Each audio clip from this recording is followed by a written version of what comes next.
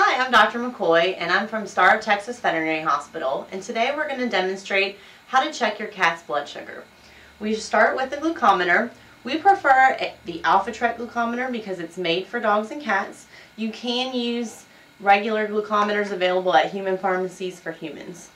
The other important things that we need are a lancet, which is a sharp needle to check the blood, and a test strip. So we're going to start by turning our machine on and getting a test strip ready.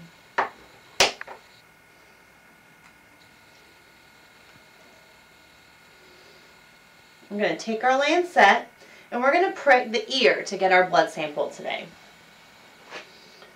So take a look here. There's actually a very small blood vessel that runs on the outside of the ear, so that's a good place to get a sample, but really any place on the ear cartilage will work. I'm going to take the lancet and make a couple of pokes.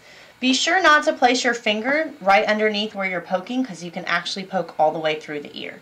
So I'm just going to make a couple of. And then I'm going to fold the ear cartilage back and squeeze to help encourage the blood to come out of the little pricks that I just made.